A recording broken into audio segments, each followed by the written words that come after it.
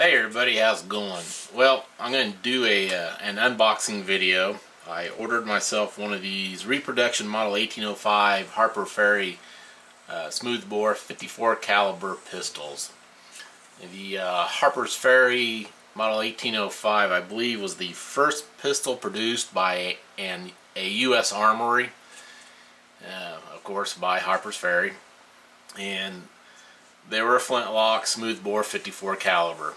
Well, the reproductions today are a 58 caliber, and I was going to order the flintlock 58 caliber smoothbore Harper's Ferry pistol, and I stumbled across this one.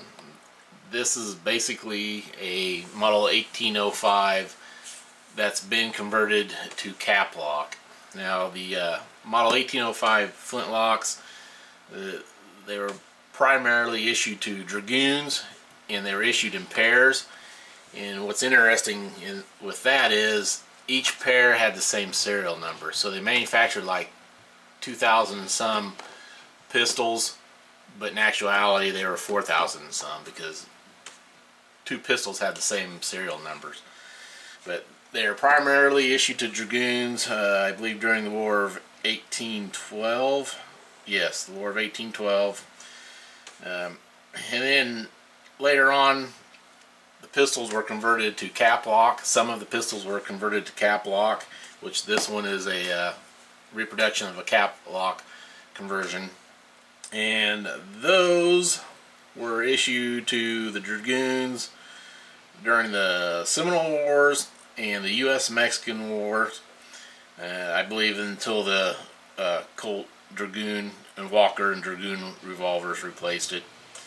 But anyways, yeah, this is the cap lock conversion of the flintlock model 1805. And there's like 1805, 1807, 1808, something like that, different models than 1835. And basically, they're all the same except for flintlock versus cap lock.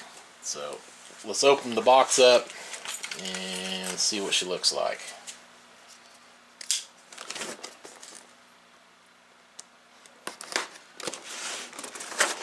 And it is a David Pedersoli. Okay.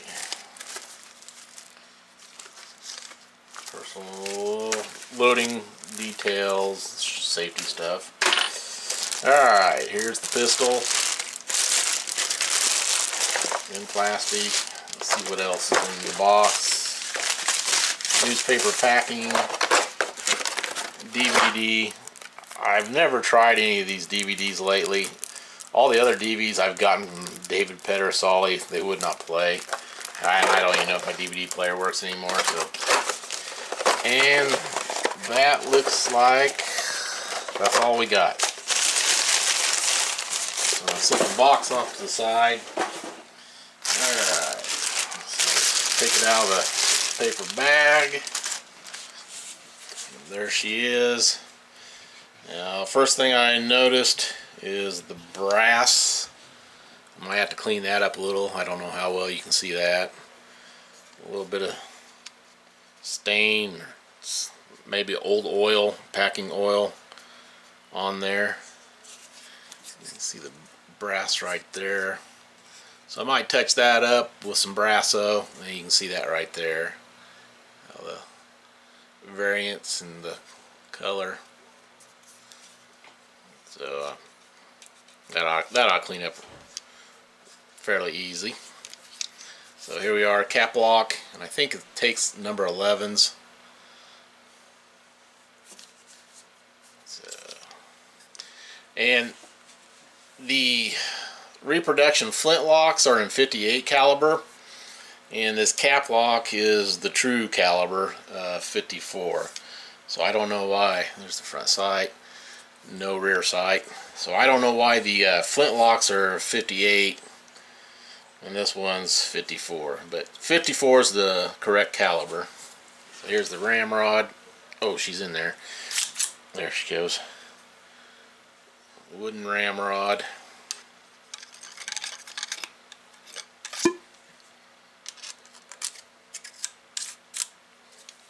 Fits kind of tight. Oh, now, there we go. Now she fits pretty snug.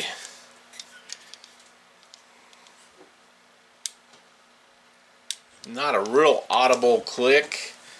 I kind of like to hear it go click, click, but oh well. Alright, I'm going to dry fire. Surely this thing's not loaded. See how that trigger is. Ooh, pretty nice. Oh yeah, that's a real nice trigger. This is probably irritating some people, but I don't care.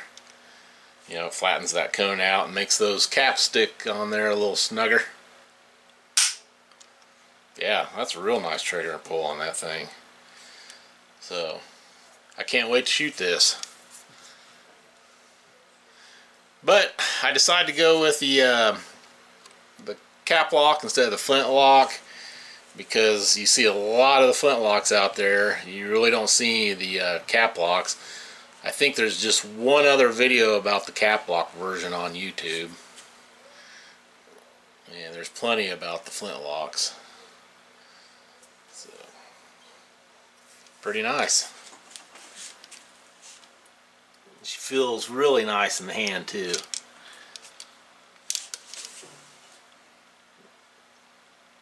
Oh yeah.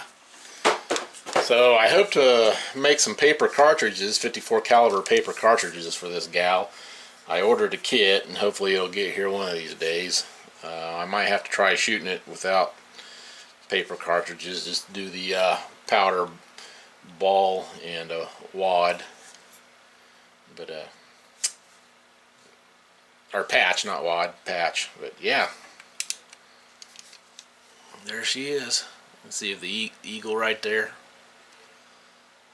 The Harper's Ferry, model 1805. Actually, this one says 1807 on the lock. So, which would have been converted later on to cap lock from flintlock. Yeah, I like this. I like this a lot. So, alright, hey, thanks for watching. Take care. Safe shooting.